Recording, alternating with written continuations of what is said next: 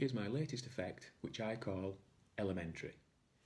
So, I have two envelopes. This envelope is going to represent Scotland Yard and contains Inspector James. This envelope is going to represent the famous Baker Street residence, and that one contains Sherlock Holmes and his trusty sidekick, Dr. Watson. Now the other cards are mugshots of the great and good of Victorian England, all known criminals, petty thieves, etc. And you have a spectator select one of the criminals. So the cards are mixed by a spectator, and one of the cards is freely selected. So we will have this one as today's criminal.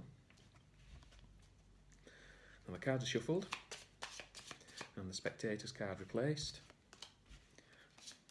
and mixed into the packet. Now, first person on the scene is Inspector James of Scotland Yard. He mixes in the back streets of London and tries to find some evidence.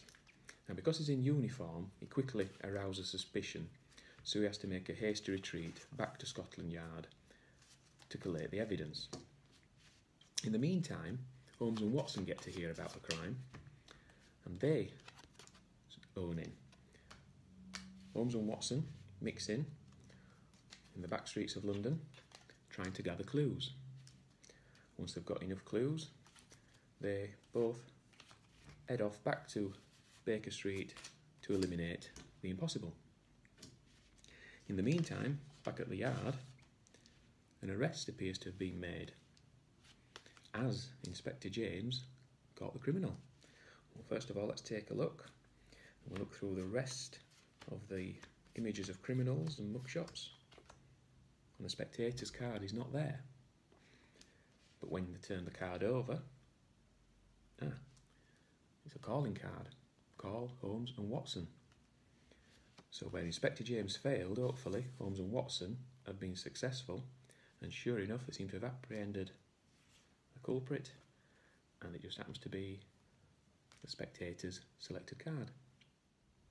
Elementary is really easy to do, requiring no sleight of hand, and it's instantly reset. Simply put the cards back into the envelopes where they came from, reassemble your suspect cards, and you're ready to go again. It's a different card every time, and the card that vanishes from the packet is the one between Holmes and Watson. No duplicates, no forcing whatsoever.